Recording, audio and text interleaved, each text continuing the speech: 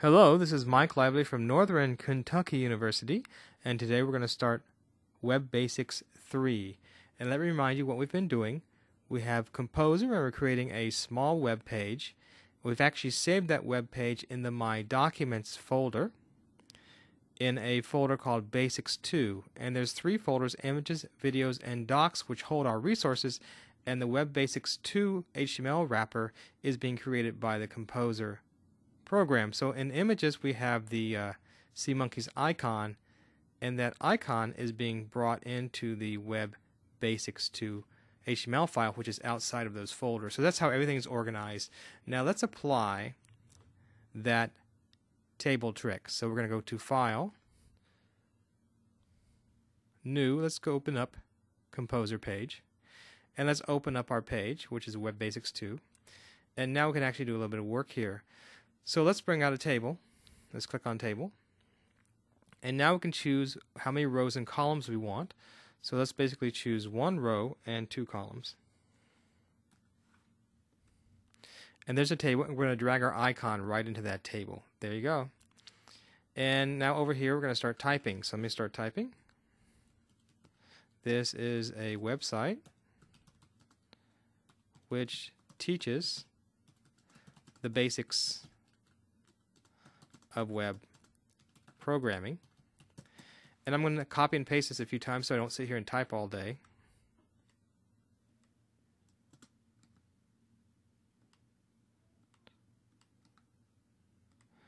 And you can see immediately that I am getting word wrap. Now let's go ahead and take a preview of this. Now if I hit preview, you see what will happen is not a whole lot happens. So we're actually going to not use the preview, but actually look directly at the My Documents HTML file. So first of all, let's save this file, and now let's look at it in My Documents. And there it is, and you see this table is not very attractive, so we're actually going to make that table disappear by setting its border width to 0. So let's go back. One of the nice things about Composer is if you want to work with a particular element, you just kind of double click on it, and this table will come up. We're going to go to Table, and there's our border width right there. We're going to change that to 0.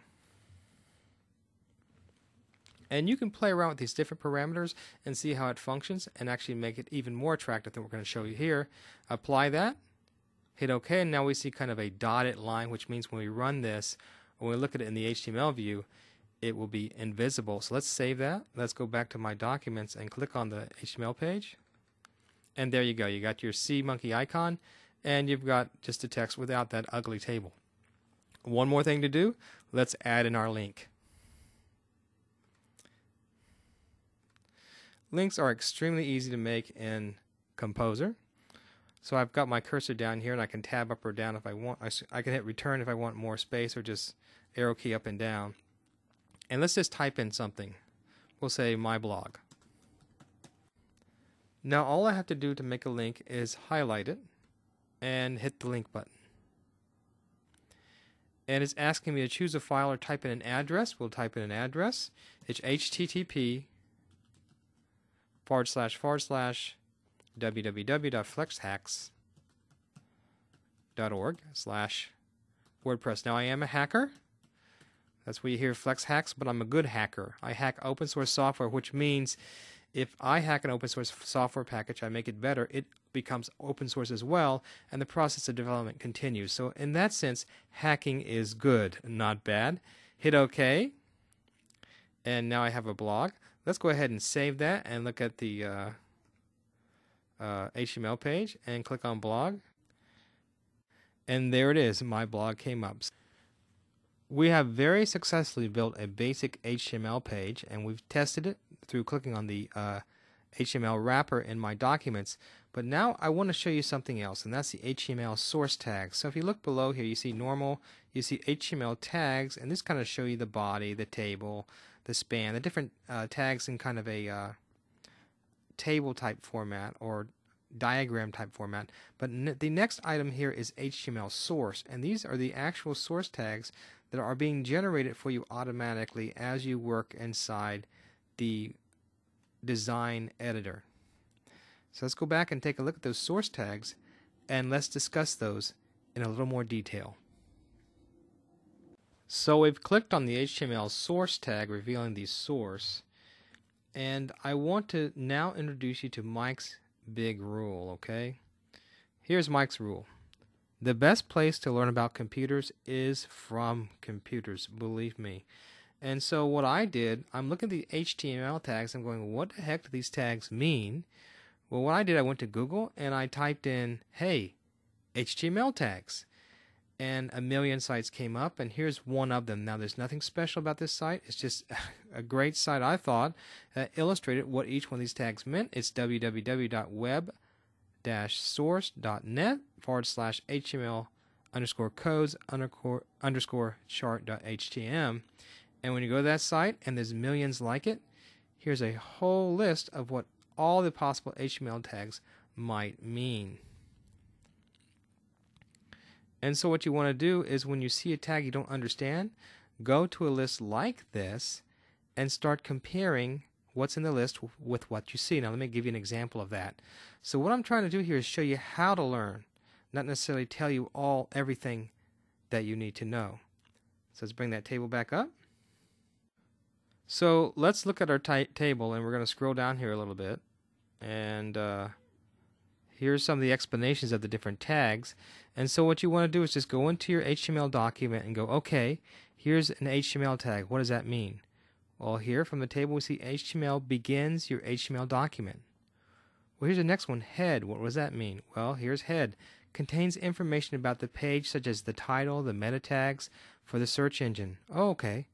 Let's go down here, body. What does a body tag mean? So you scroll down a little bit, and then you bring your table back up.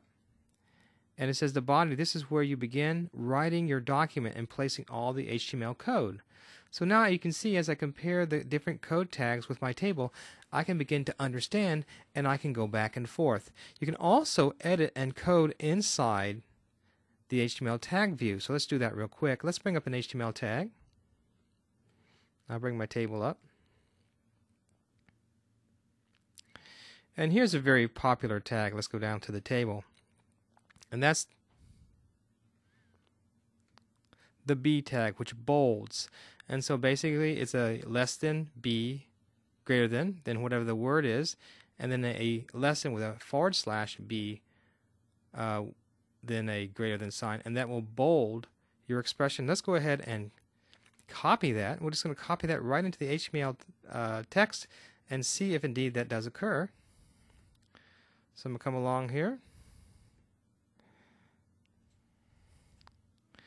And I can see there's some text here. This website, which teaches this is a website which teaches the basics. So let's go ahead and put that right in there, and we're just going to cut and paste that right in there and see what happens.